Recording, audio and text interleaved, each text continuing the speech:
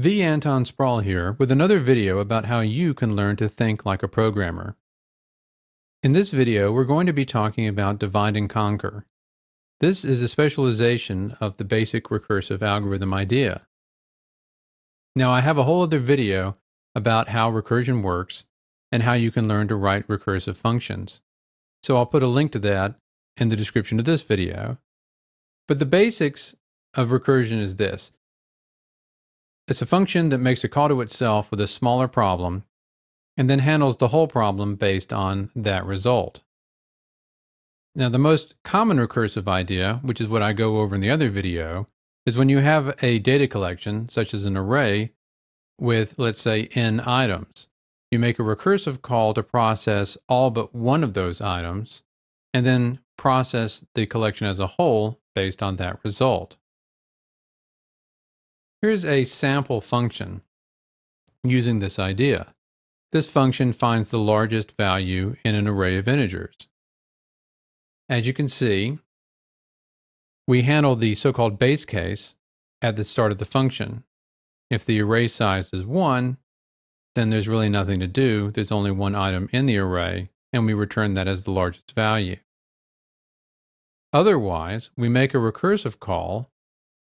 Now, we can't change the size of the array in C++ the way you could in, say, Python, but we can change the value of the argument that specifies the size of the array. Here, we knock off 1 from that size, and effectively, we're asking the recursive function to process an array that is one member smaller. So that should return the largest value of the array except for the last element.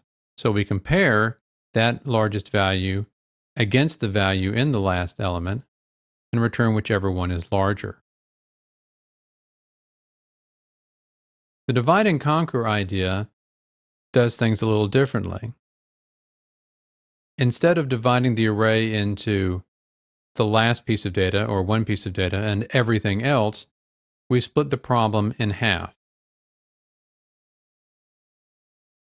So here's the same problem, but solved using the divide and conquer idea. As you can see, we've had to change the parameters. Now we have the array itself, but instead of just specifying the size of the array, we specify the start and ending location within the array that we're going to have under investigation.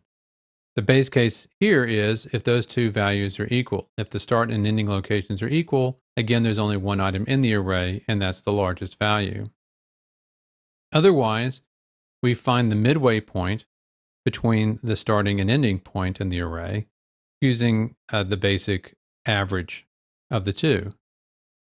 Then we make recursive calls to find the largest value in the left half of the array and in the right half of the array.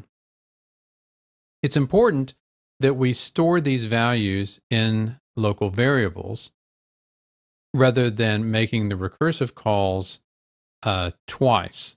If we made the recursive call both times we used the value we're storing in left, or both of the times we're accessing the value in the variable right, we'd make so many extra recursive calls that the program would be horribly inefficient.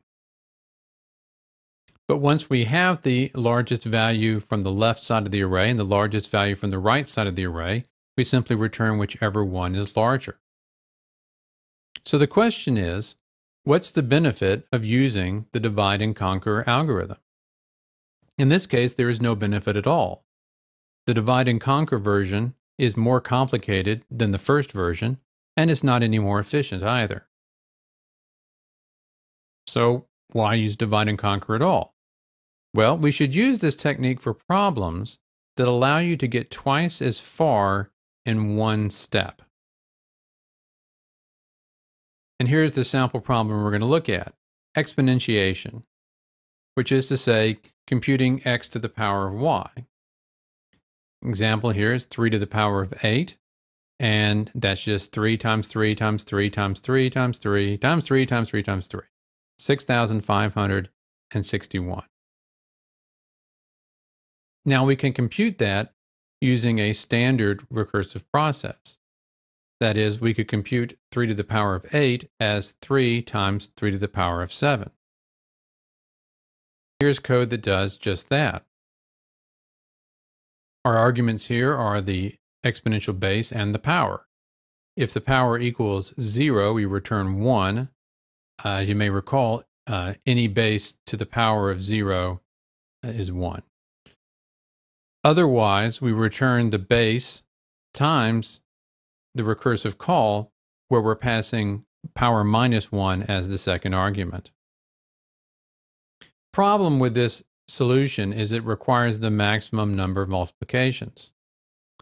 That is, computing x to the power of y requires y minus 1 multiplications.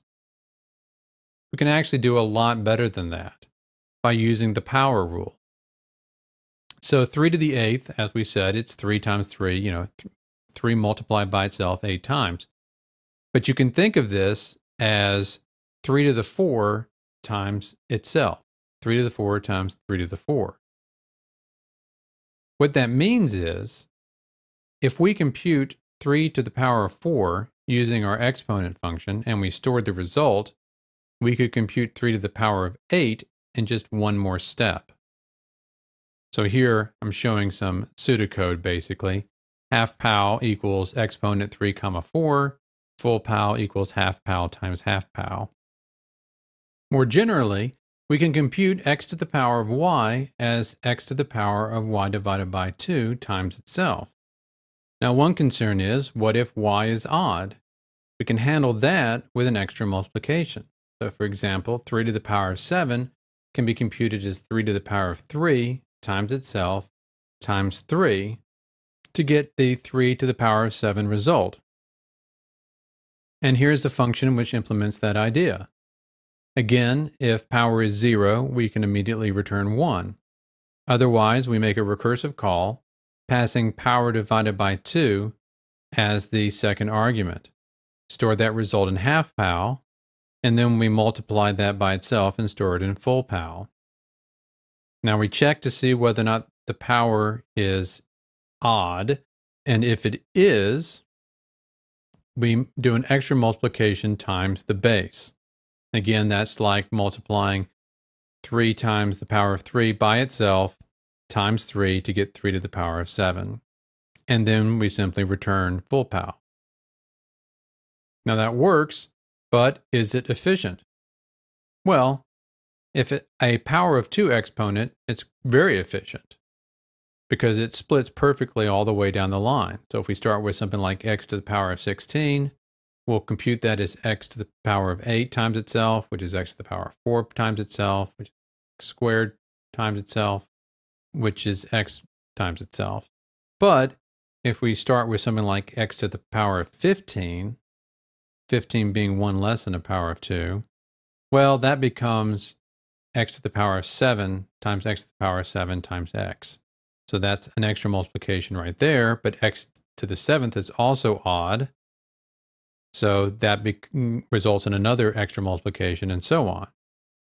Now that's still more efficient than the first implementation we looked at, but it's not a huge savings, especially when power is relatively small.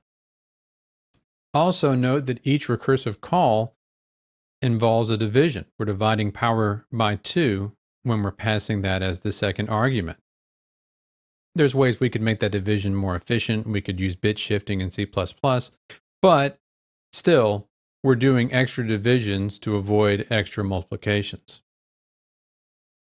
You might consider a non-recursive implementation.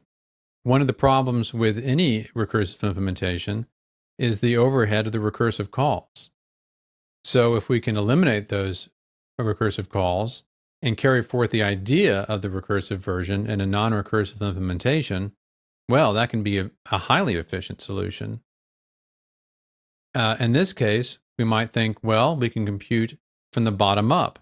For instance, if we wanted to compute x to the power of 11, we could compute x squared, x to the 4th, x to 8, and then from there go up singly, x to the 9th, x to the 10th, x to the 11th. And here's a function I wrote to implement that idea. I'm going to tell you right now, this function is pretty crusty. I mean, I don't like it. And part of the reason I don't like it is that it took much longer to write than the other functions. And it's got a special case right at the beginning, even though it's not a recursive function, it's not a base case.